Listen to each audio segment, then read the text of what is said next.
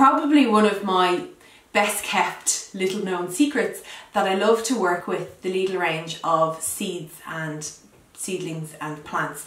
I've been using their seeds for years, and I just wanted to show you how I plant a very simple window basket.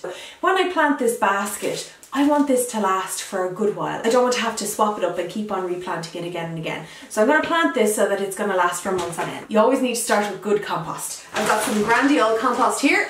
I'm just going to put it in by the handful. Allium, which will eventually grow to this yellow colour.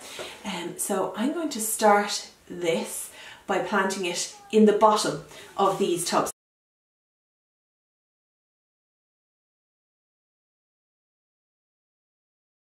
Now I'm going to top that with some more compost, just a small amount on each.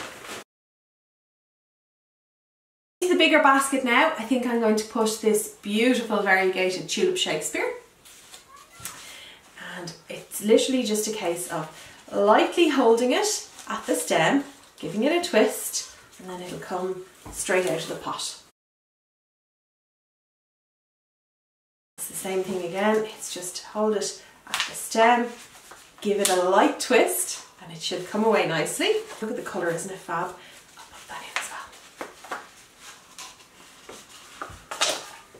And that will go over there. So you can see that I've popped the primroses towards the front and the other towards the back. What I'm going to do now is I'm going to fill the spaces with some more compost. And there you have it.